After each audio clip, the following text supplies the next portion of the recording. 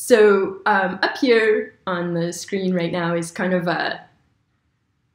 it's a graphical abstract that we made for the paper that we recently submitted, which has a slightly different title than the title that's up there, and also a slightly different title than the seminar that I'm actually going to give today, because I didn't take the trouble of expanding a previous seminar that I'd given, which was entitled Long-Term Variability in the Oxygen Minimum Zone and Calcite Saturation Horizons in the Northeast Pacific and Potential Impact on Seamount Communities. You can see from this title my bias, which is that I'm an oceanographer and I'm working with benthic ecologists. So if you're here for the benthic ecology part, there we do get to that, but I'm going to talk a lot more about oceanography and the trends that we're seeing out there. And I think that's a really important story as well. But the paper, which this is the graphical abstract from, has much more of the biological story in it.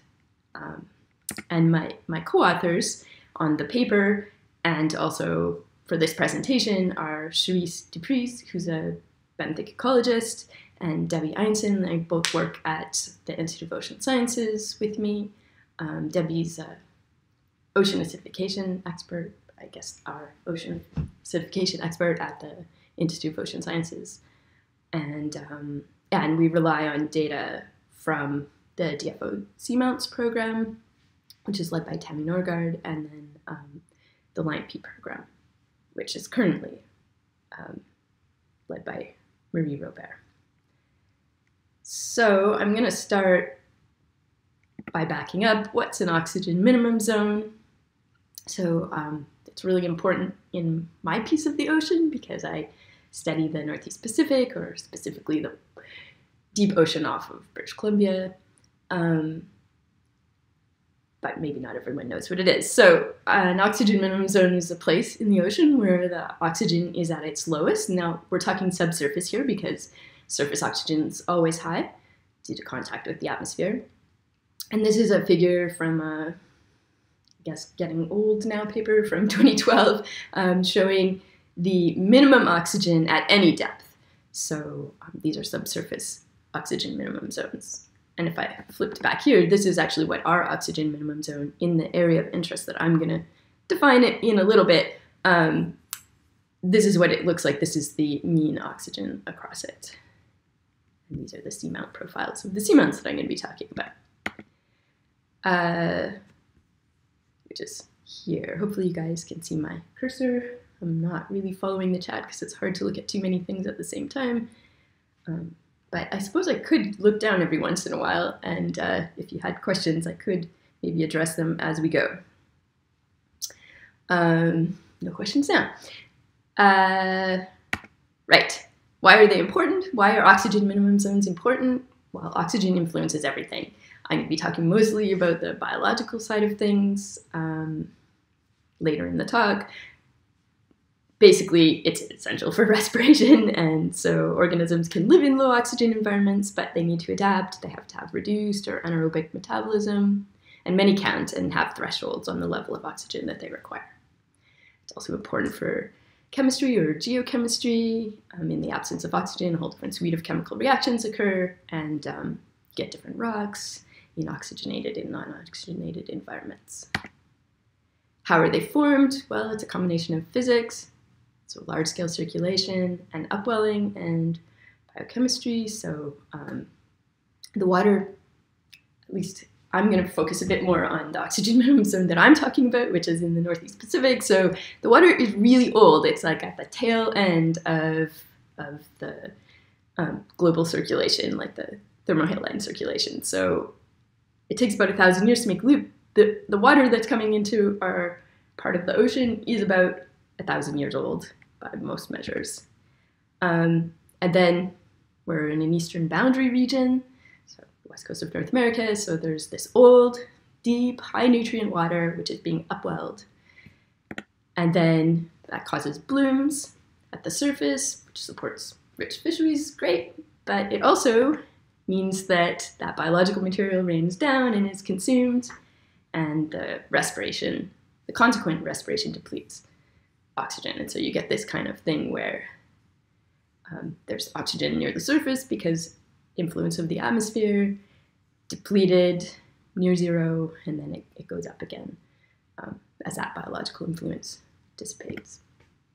And so that's what an oxygen minimum zone is. And then the next thing is, like, are they changing, right? Because we know they're affecting, that they're a feature of our ocean, but if they're changing, that could affect ecosystems is what I'm ultimately getting to. But so they are expanding globally. This is another figure from a paper looking globally at oxygen minimum zones, or at least in changes in oxygen.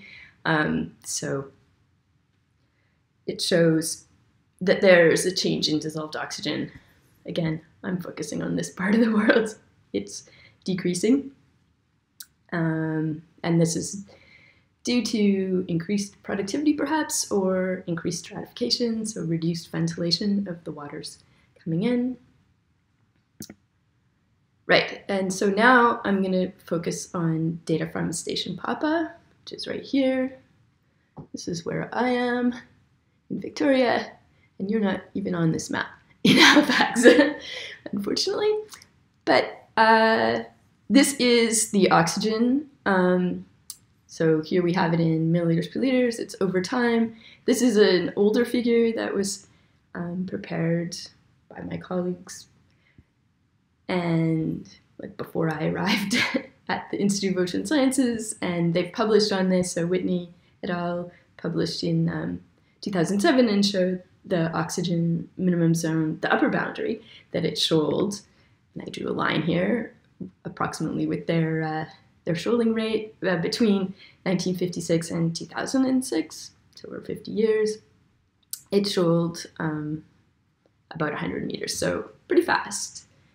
Yeah, and this is just showing as a function of depth and time.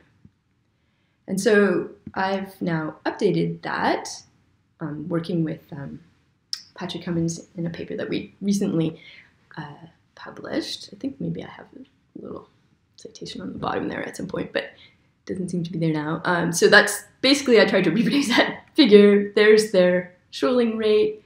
Well, it shows a weaker trend, and then there's their rate. So what we found is if you add in another decade, there is this long-term variability, and it started, as you can maybe see here, started to go back down. So the mean rate went down. But the one thing that they didn't highlight, and that we see, and it's still consistent, is this deepening of the lower boundary. And so that's continuing unabated. There isn't really a change in the trend that we observed by adding 10 years more data, which kind of made sense. Deeper stuff happens slower, less short-term variability, short-term in the sense of decadal. Right. Okay, now shifting gears to talk about ocean acidification. So I'm going to be talking mostly about the calcite saturation horizon, and that might be surprising to some people because a lot of work always uses the aragonite saturation horizon. So, right, just backing up, I'm going to say that they're both calcium carbonate. So aragonite and calcite are forms of calcium carbonate. They're chemically identical, but the difference is in the crystal form, and calcite is more stable. And that's one of the reasons why I'm going to talk about it, because the aragonite saturation horizon is already very, very shallow. And so it's really the calcite saturation horizon that is intersecting our seamounts. And so that's why I'm focusing on the calcite saturation horizon, even though when I get into the organisms, they have both aragonite and calcite. So it is kind of all mixed up once you get into the biology. But you would think that calcite would be more important because they're closer to being at the omega, which is the saturation state, which represents the thermodynamic potential for them to form or dissolve. So one is kind of the threshold as to whether or not the chemistry is pushing towards dissolution, which is for omega less than 1, or formation, which is And it's much more complicated than that, but that's my simplistic view on it, and that's good enough for this talk. And generally we have the surface waters have high omega, and then the deep waters have low omega. And yeah, and then there's the saturation horizon. And so here's just a little summary about why calcite and aragonite saturation horizons are shoaling, because we're pumping all sorts of CO2 into the atmosphere and it's changing the chemistry of the ocean, essentially ocean acidification. And so, so overall, the omega values are going down, and that means that the horizons are shoaling, because you still get this same gradient with depth. And there's some evidence that they're shoaling in our region, so Northeast Pacific again. So this is a line that's done, I think, every 10 years or so, the P16 line. And so they, in Feely et al., 2012, showed that it was shoaling in the North Pacific. This is aragonite, I believe. Yes, aragonite saturation horizon. And jumping ahead, our analysis shows the aragonite saturation horizon shoaling at pretty much the same rate. So we have much more resolved data, but we agree with them. But I'm going to talk mostly about the calcite saturation horizon, which they didn't. So I can't compare. All right, so now to a little bit of geography. The area that I'm going to be talking about, so this is our steady region, which also happens to be the offshore Pacific area of interest, which is, it says by 2020. I think that maybe COVID might make this a bit delayed. I'm not sure exactly how that's going to work out, but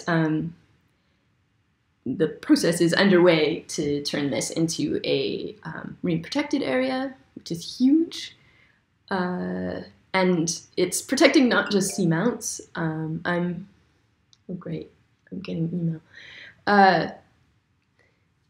Anyhow, it's also got hydrothermal vents, and it's also a really interesting region for pelagic reasons, because it's in the sort of transition zone between where the currents are splitting, going north into the Gulf of Alaska or the Alaskan Gyre, and going south into the California current system. So there's a number of reasons for protection. I'm going to focus on seamounts. Oh, here, it popped in 4 times the size of Vancouver Island, so large, and would be Canada's largest MPA.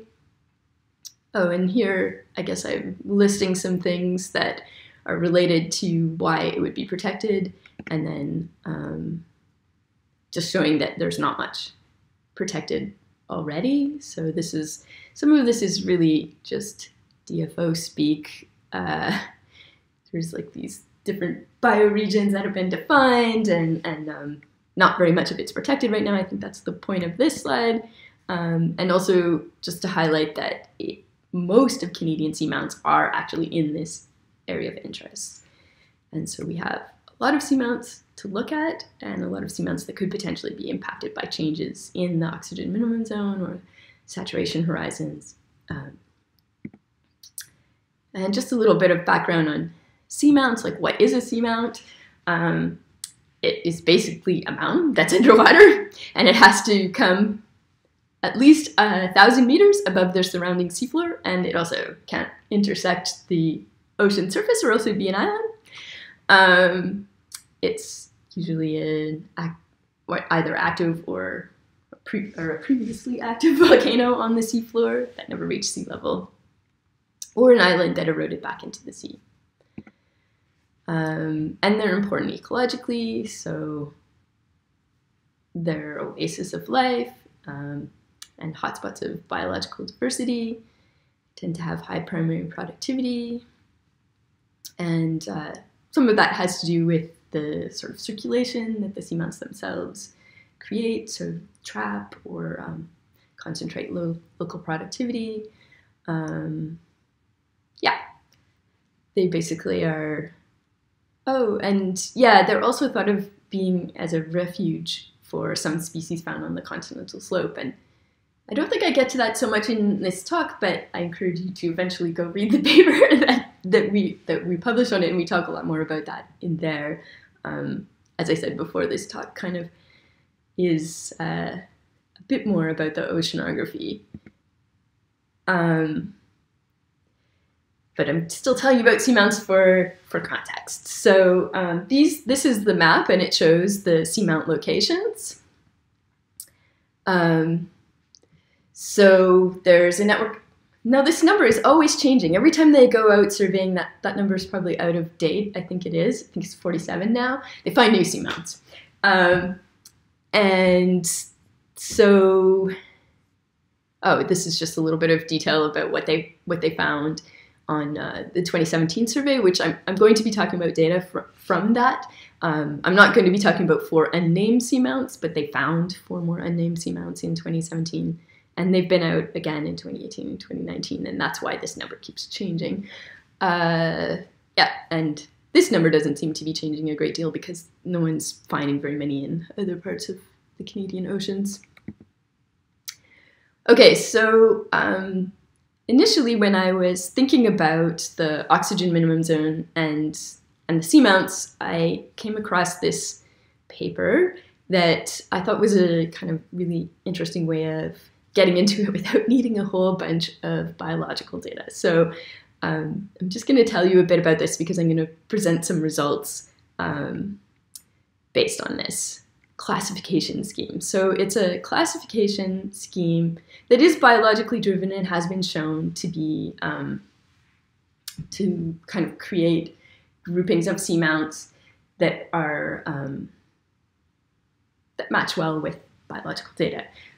But most of the stuff that you use to classify the seamounts is not biological data. So things like summit depth and whether there's oxygen on it. There are a number of other ones as well. Proximity to other seamounts is important, and primary productivity.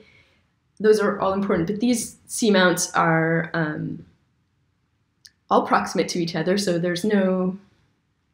It's not something that helps to classify them in this region to ask whether they're proximate, and they all have roughly the same productivity because they are proximate to each other as well. So I'm going to just focus on the 2 most important to our group of seamounts, which is the summit depth and dissolved oxygen, and then just show you some pictures from different seamounts to show you how the seamounts that are classed in these different groups based on these criteria look. Very touchy-feely biology here right now, but so this is class 1, which has got a summit depth between 800 and 3,005. No, is that right? 3,500. Tripping over my tongue. So deep.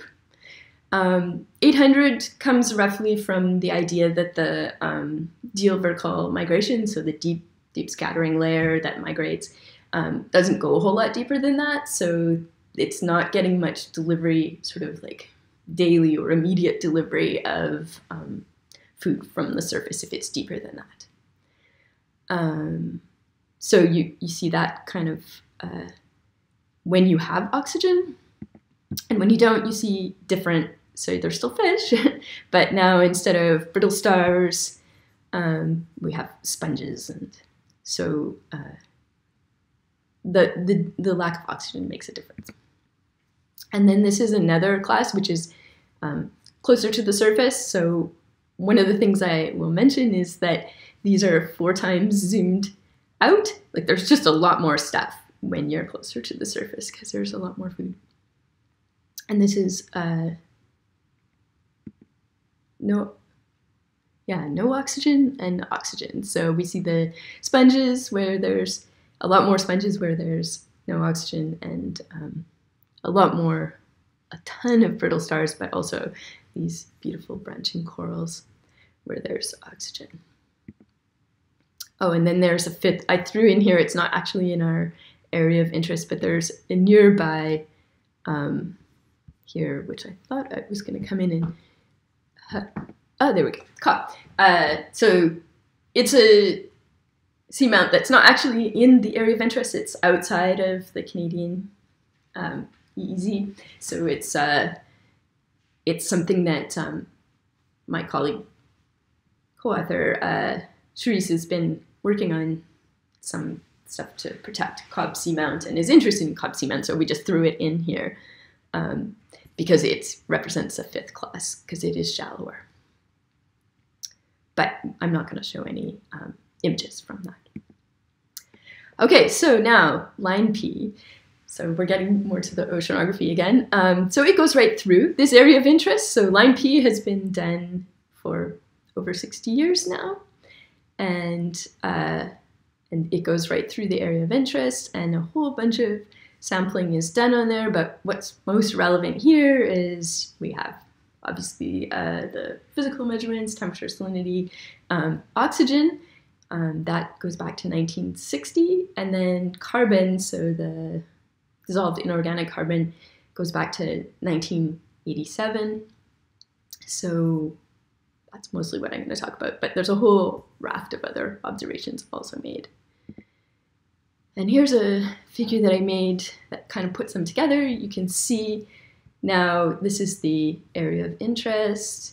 These are the line P stations that are most relevant to it.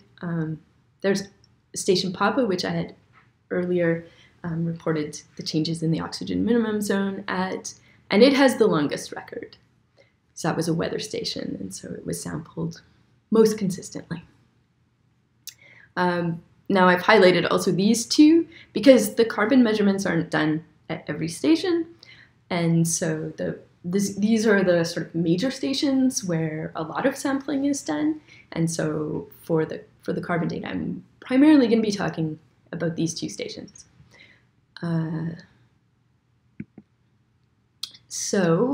First I'm going to talk about the oxygen though.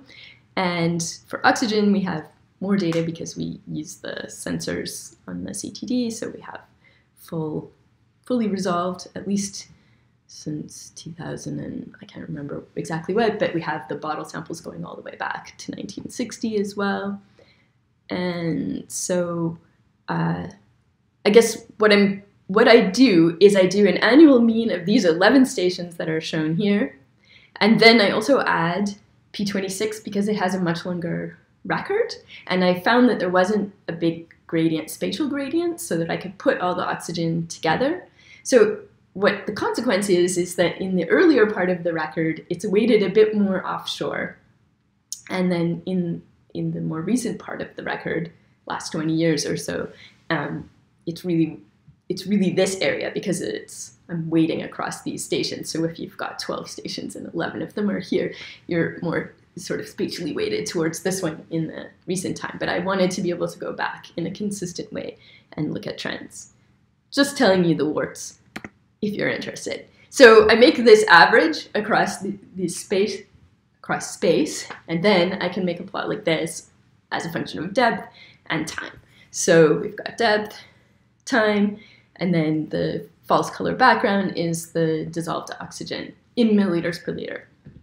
And what I found when I did this averaging was that I don't actually have a trend at all in the top of the oxygen minimum zone. It's not significant. And in the bottom, it's quite significant. So the oxygen minimum zone is expanding in our area of interest, or our study region, but it's mostly expanding on the bottom. And so a little bit of thinking about where that's coming from. So complicated plot. So this is what I've done is I've taken it apart, tried to take that trend apart. So I'm thinking about the change in oxygen, and that is what this, at a fixed depth. So that's what this black line here is. That's my actual observations. And then I think about what the mean density at that depth is, and I go into density space, and I calculate the trend over time at in that density bin, which in this case is 27.04 kilograms per meter cubed. So then I can look at sort of the change on an isopycnol.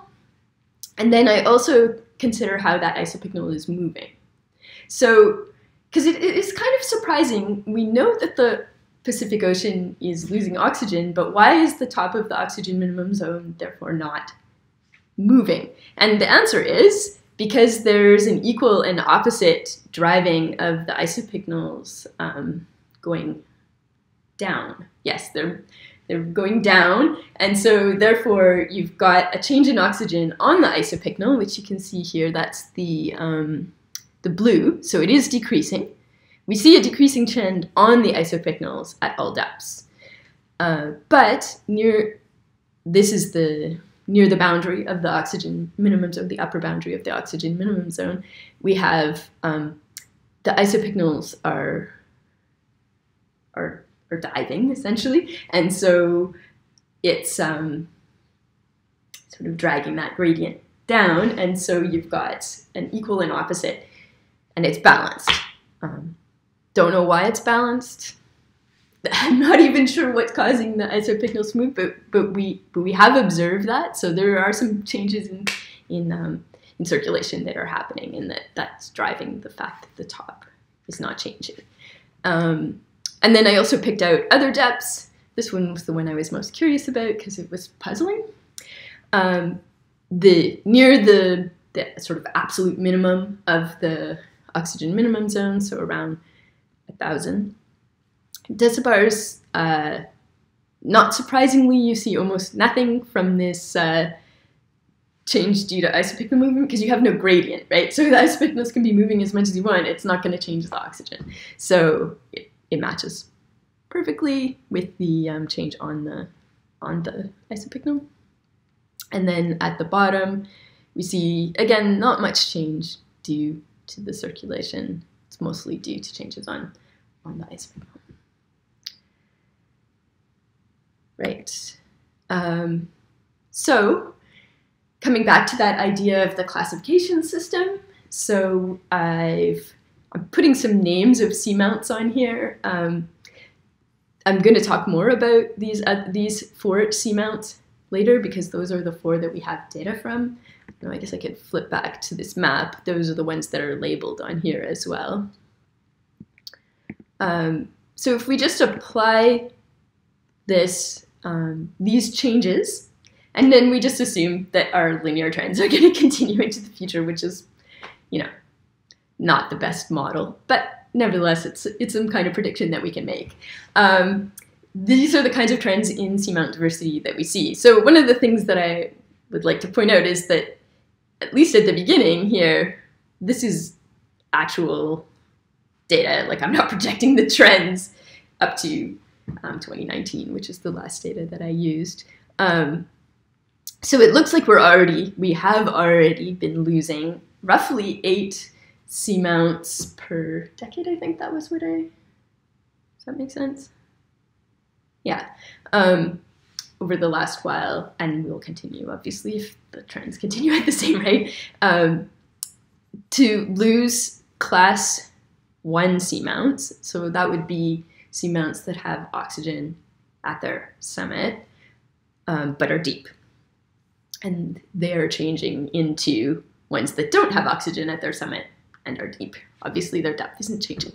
And then we don't have very many of these other ones, so it's pretty much remaining consistent. We have 2 seamounts, which I've named.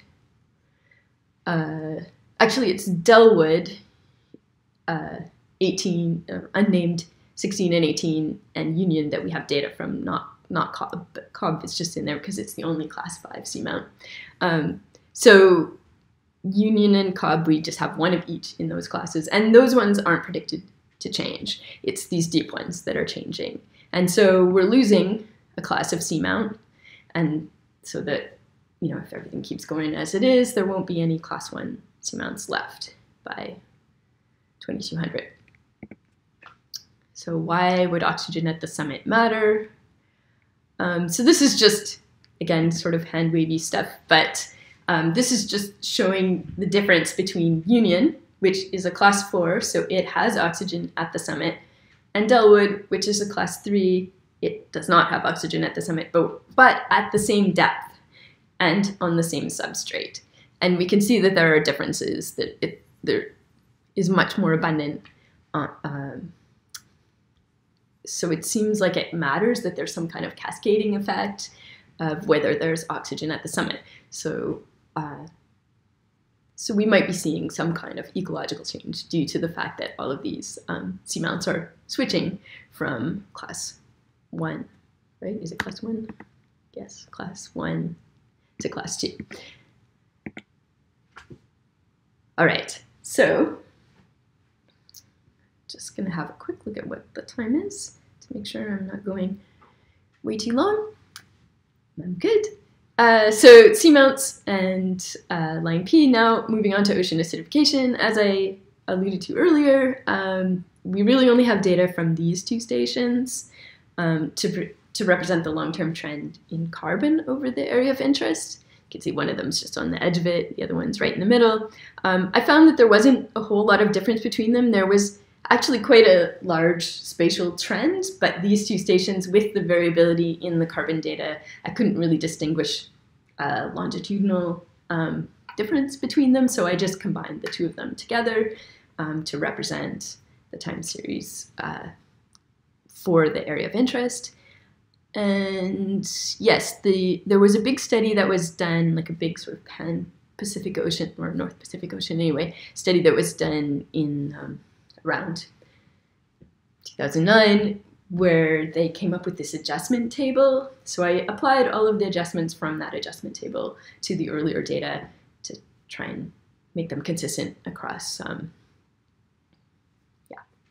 I guess the data quality wasn't as good back then, so it's good to apply these adjustments. And then also I should mention that although we do measure total alkalinity from the bottle samples, the data quality in the early years was really quite poor, so we've decided to use, because we really wanted to use those early data to maximize the amount of time we had to calculate trends, we used a total alkalinity salinity relationship that was tested extensively on the modern data in which we trust the total alkalinity more, and so we use that to project back.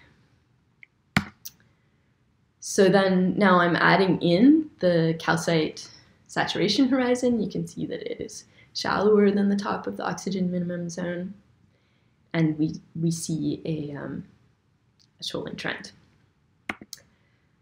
So coming back to this, they don't actually include carbon or ocean acidification at all in this, but I just wanted to say, just sort of highlight that there really is only one seamount that's affected by this, and it's Union, which we have data from, and I will show in a little bit. And the thickness of the line, this isn't maybe the most obvious thing, but the thickness of the line indicates whether or not at the summit there is, it's saturated. And so it is going to cross very soon. The calcite saturation horizon is going to shoal past the summit of Union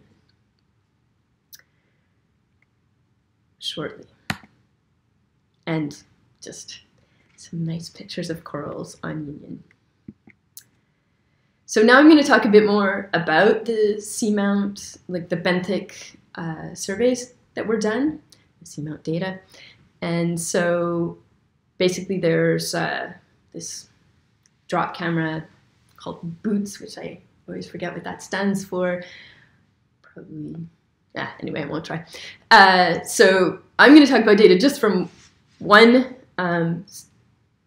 survey or one cruise of 4 different seamounts. So Union, Delwood, unnamed 16 and unnamed 18, and they actually represent 4 of the classes. So just a little bit of stats on it. There were many, many records that were annotated.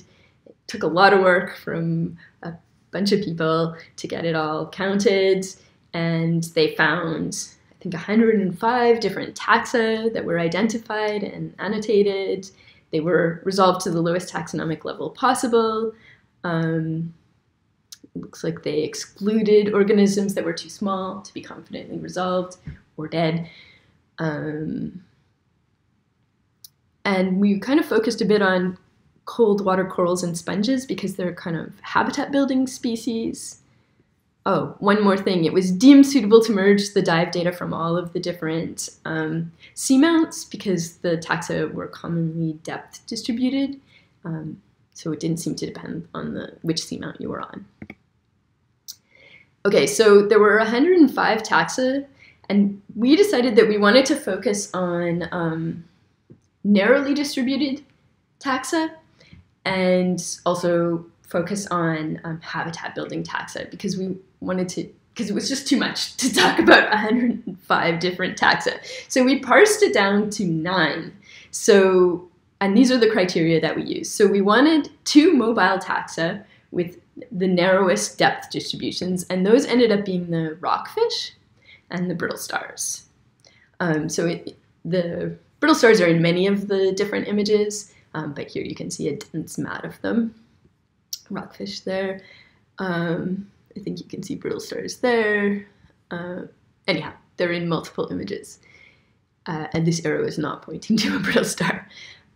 So then we wanted to find, now moving on to the sort of other part, which is wanting to look at habitat creating cold water corals or sponges. And then we wanted to look at the narrowest depth distributions, but in 3 different depth ranges. So we chose the above 800 meters because that's sort of consistent with the previous work that was suggesting 800 meters as an important threshold. And the 2 that came out from that is this bamboo coral here and this bubblegum coral. That's what's indicated with this arrow. And then the next depth range that we looked at was between 800 and 1200 meters.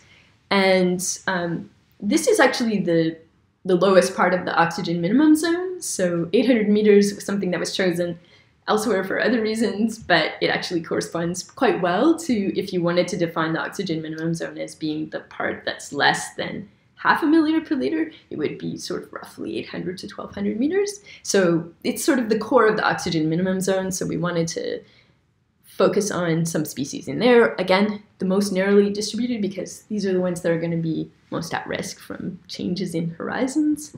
So that would be these black corals and bugle sponges. And they found these. There's just such beautiful imagery of the bugle sponges. They found these beautiful fields of them down there. So it gives me pleasure to look at them. And then below 1200 meters, again, the most narrowly distributed. So this is the cup coral, which was, I think, a new species that was identified, and the undulated glass sponges. Again, I think it's a new species, so they were finding all sorts of new species as they were going out. And then just for comparison, we chose a ubiquitous taxon. So the feather star, because it was distributed all over the place, found throughout most depths.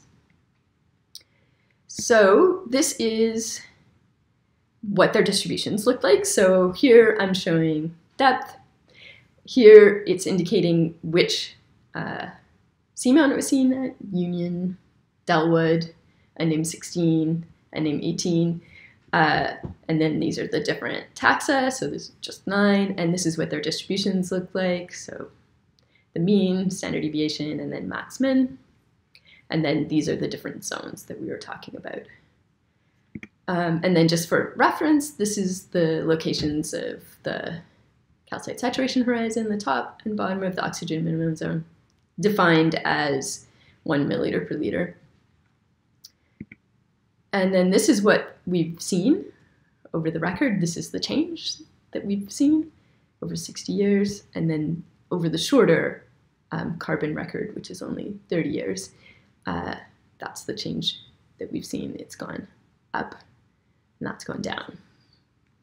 And that's how it intersects with the distribution of the organisms. So I'm now just going to tell kind of some stories about these different groups. I'm going to focus on the brittle star, the bugle sponge, and cup coral. So are the brittle stars going to be the climate change losers? So these are the most abundant of the indicator taxa. they have a magnesium carbonate structure, and so they're expected to be vulnerable to ocean acidification. And in studies, negative ocean acidification impacts have been shown on this species or similar species, and they have been shown to be sensitive to hypoxia. So here what I've done is taken their depth range, which is fully resolved, so with all the wiggles and everything, and I've weighted the oxygen at every year by and then integrated that, and then I get a time series of oxygen at the depth range. Admittedly, only the modern depth range, the 2017 depth range, but I can look over that sort of modern depth range, how oxygen is changing and how carbon, or the calcite saturation state, is changing. So I've done that for bugle sponge on here as well. So I'll just highlight the brittle star. So the oxygen is decreasing, but the trend isn't significant. And then just in the literature, it's shown that they change their behavior in low oxygen. They, as my colleague Debbie said, they let themselves be eaten. There's some evidence that they are less mobile and more vulnerable to predation. They let themselves be eaten in low oxygen, and it could lead to shifts in trophic interactions. Now the trend is much more significant because they're closer to the surface. Their depth is fairly shallow, their mean depth, and so we tended to find that because there was that compensation happening closer to the surface, the oxygen trends were less significant, and it just there was a transition where it was ocean acidification trends were more significant closer to the surface, and as you went down, the oxygen trends became more significant. So the decreasing trend is significant, and they have this carbonate shell. So studies have shown negative impacts with decreased omega, slowed arm regrowth, and high juvenile mortality. Kind of a sad story. Now, bugle sponges, they live in this right in the lowest oxygen, and there's like these huge sort of forests of them. It's beautiful. But are they going to be the climate change winners as like this oxygen minimum zone expands? Or are they just going to take over? So they don't have any calcium carbonate, so there's no worries there for ocean acidification. So they're presumed to be insensitive to ocean acidification. Although nothing is completely insensitive to it, because anything that needs to breathe has to do some kind of exchange with the water. So, but overall, compared to other things. And they're sensitive to, but tolerant of low oxygen. Clearly tolerant because they live there. So again, back to the same plot, I'm just going to highlight the bugle sponge depth range now. So oxygen is definitely decreasing. The trend is significant. And when I look at this, I'm like, I don't know if we can really project that too far out, because you're going to hit zero eventually. But anyhow, can't go below zero. So a lot of the work on sponges like these, glass sponges, bugle sponges, has been in shallower places. So places where there is a lot more oxygen. So they have been thought to be rare for oxygen less than 1.4, but we are clearly observing them in lower oxygen water. So I'm not sure that totally applies. Also, they've been observed to change behavior by reducing filtering rates in low oxygen water, so they could survive long periods of low oxygen if the currents are strong enough, because they can use the ambient current for feeding. There wasn't a trend, so they should be less affected. I think I've mentioned this already. Oh, the only thing that I've added here is just that that they have ancestors that lived through all sorts of different kinds of conditions in the past, so they're survivors. The one thing that makes me nervous about calling them or predicting that they would be climate change winners is just that they require the silicic acid. And we really have no idea what the climate change effect on the silica cycle would be. And they're also sensitive to temperature change, which may be observed.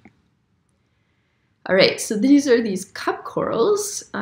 Although they are a new species, they are related to some well-known species, so that's why we feel like we could kind of make some predictions as to whether or not they should be doing well under different conditions. But obviously they're, well, as the title on this slide suggests, they're tougher than we thought, because when we just started looking into it, we're like, oh, they shouldn't actually be at that depth. They shouldn't be surviving, because they're aragonitic. And so they should be sensitive to ocean acidification, and they're found very deep where the saturation levels are quite low. Their skeletons are partially exposed. So one of the things that protects organisms, like we are finding all of these corals in these undersaturated waters, but they have these sort of fleshy coatings that protect the skeleton from dissolution, and these seem not to have it. The holdfasts are exposed, so again, a puzzle. So they should be sensitive to mineral saturation states because of both parts, that they are made of this weaker or more prone to dissolution aragonite, have partially exposed skeletons, so they really should be sensitive, but we found them in very low. Also, they're expected to be sensitive to oxygen, so some studies on similar species have found mortalities for oxygen less than 1.5 milliliter per liter, and we're definitely seeing them at lower oxygen, and they're sensitive to temperature change, which isn't something we really thought that much about in this study. Anyhow, they should already be working really hard to survive in present-day conditions, and maybe that explains why we found these like tiny lone individuals rather than the branching colonies that have been found of related species like Lophelia pertessa. So now I'm going to summarize. Hopefully I haven't gone over. No, I'm good on time. Excellent. So basic message here is that the oxygen minimum zone is continuing to expand in the Northeast Pacific. This has been observed previously, so we've had a few refinements on that, like that we're not seeing the upper bound really changing. It's mostly in the lower bound. If the trends continue by 2200, this offshore Pacific area of interest, our study region, or the new, hopefully new marine protected area, will have lost one class of seamount. So more seamounts will have hypoxic conditions at the summit. And it's mostly these deeper seamounts that are impacted. And this could lead to a reduction in the diversity of ecosystems in the MPA. Now, we found species, like similar species, on all of the different seamounts, but not necessarily at the same densities, right? So the idea is that if you lose sort of a class of seamount, you might be losing the seed population for other seamounts, and so that it could be significant to lose them, despite the fact that we have lots of seamounts and similar organisms on them. And yeah, it appears that the hypoxia at the summit matters, that it cascades down, affecting the entire seamount ecosystem. So analysis of the dive camera data shows there are animals with narrow range distributions that may be impacted by the changes in the horizon depths. And then the likely winners would be things like bugle sponges, because the areas that they occupy are expanding. And then things like brittle stars, corals, even the fish, the rockfish. I didn't focus on that here, but in the paper we talk a lot more about that in it. And it looks like we may have already even observed, there's some evidence that they may have observed some extirpation, I think, from one of the seamounts, which I'm forgetting right now, one of the shallower seamounts, because they used to be fished there, and they haven't been observed in any of the surveys they've done over the last 3 years. So one type of, yeah, the rockfish, sorry. I'm babbling on. I should just go to the questions. So anyway, even the seamounts in the oxygen minimum zone are losing habitat with oxygen greater than 0.3 milliliter per liter. And thanks for listening. So you can ask me questions on the chat, which I will read out and then answer, or you can just email me.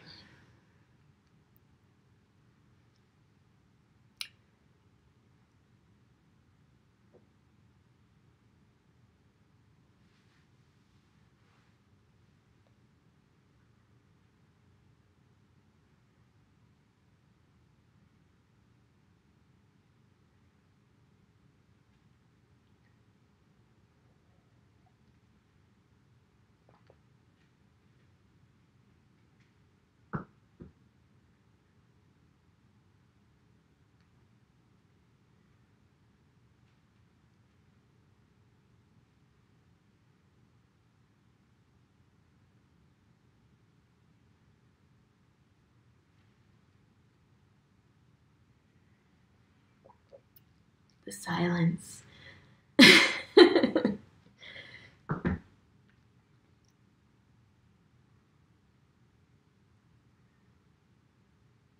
Oh, a question from Davy Bear.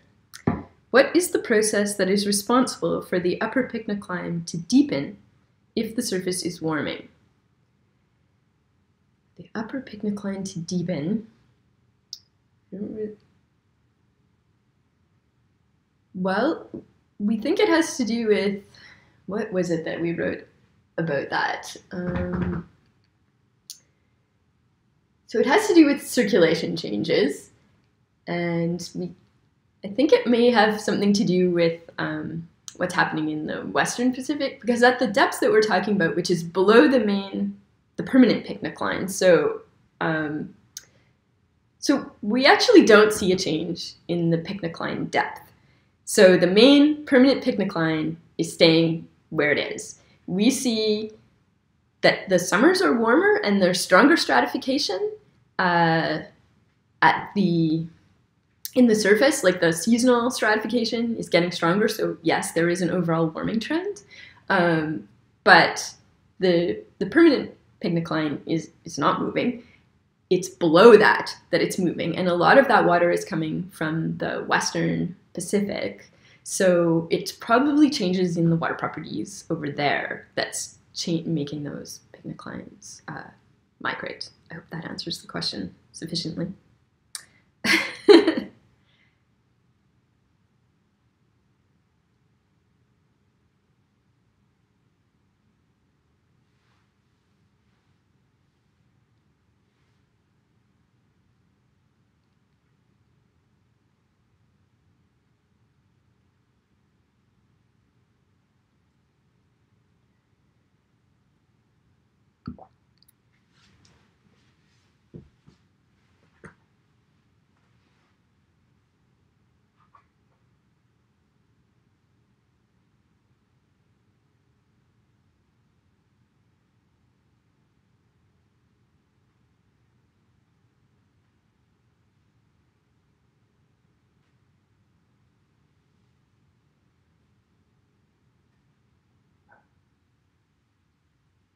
Could any of the changes we've observed affect acoustic propagation? Could the changes affect acoustic propagation? So most significant would be temperature, I would think, on sound speed anyway. So we don't see huge changes in temperature. Certainly the seasonal, like very close to the surface, we see warmer conditions above the pycnocline largely, so above 150 meters, because that's where our permanent pycnocline is in this region. There, it's a lot more variable, and yeah, there's probably changes to acoustic propagation, but down deep we don't see huge trends like that I think would be significant for acoustic propagation. That I'm not really sure how the carbon changes would affect it. I think there has been some research on that, but I'm not really an expert on that, sorry. My guess is no. That's my instinct, for deeper anyway.